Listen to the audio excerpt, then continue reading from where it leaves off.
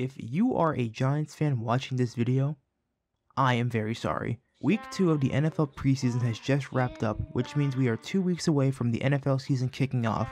I know it's the preseason and we shouldn't be overreacting to the games that much, but the New York Giants are a different story. Daniel Jones did not have a good game, highlighted by the fact on back-to-back drives he threw an interception. Now to be fair, the first one wasn't that bad, but the second one was pretty horrible. But to be fair to Daniel Jones, this is his first game back after tearing his ACL last season, so I do think he deserves some leeway. But because of that contract, he won't be getting much leeway, and I blame the Giants for putting him in this situation.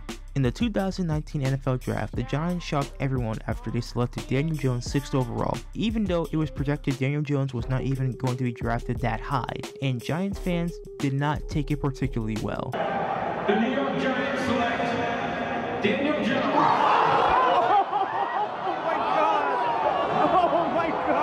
Besides Daniel Jones' 2019 rookie campaign, the next 2 seasons did not inspire confidence, but that all changed when the Giants hired Bills offensive coordinator Brian Daboll to be the new head coach. In his first season under Brian Daboll, Daniel Jones had a good year and even made the playoffs. In the wildcard round, Daniel Jones was amazing, throwing for 301 yards and 2 touchdowns, in an upset win over the Vikings. Thanks to this improved 2022 season and that Vikings playoff game performance, Jones signed a 4-year, $160 million contract with the Giants. Compared to other QB contracts, it isn't that bad, but then you remember Saquon Barkley wanted a new deal done, but the Giants decided to franchise tag him instead, which Saquon was not a huge fan of. But the 2023 season made the Giants immediately regret giving Jones that contract. He only played 6 games and tore his ACL against the Raiders in week 9, but even before the season-ending injury, Daniel Jones was not looking good. He went 2-7 with 2 touchdowns and 6 interceptions in 6 games. The entire 2023 season for the Giants was a disaster,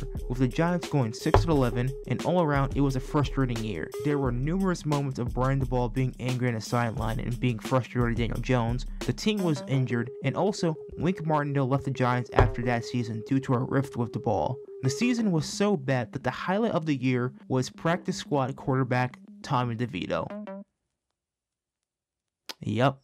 The offseason wasn't much better for them either. Not only did they watch Saquon Barkley sign with the Eagles, they were also featured on Hard Knocks, and it was very obvious to the entire world that they wanted to move on from Daniel Jones badly. There was even a scene where Brian Daboll openly said he would have traded up for Daniel Jones if he had the chance, but they instead picked Malik Neighbors, which is a good pick. They also traded for Brian Burns and signed some O-line depth, which should help the team out. But given what we saw from Jones in the preseason, it might get ugly. Needless to say, this will probably be Daniel Jones' last year with the Giants. After this season, the Giants can opt out of his contract and get hit with a $22 million cap hit. And given the state of the quarterback room, I think that is a risk the Giants are willing to take. But maybe I'll be wrong and Daniel Jones proves us all wrong. Maybe. But the final thing I have to say is this. Giants fans, you should get ready because this year is probably going to be a long one. So get ready and get your medium-sized soda prepared. Anyway guys, I hope you enjoyed the video. Please leave a like and subscribe as it helps out the channel. And check out another one of my videos over to the left. But that is all guys. I am OneDubs. Thanks for stopping by.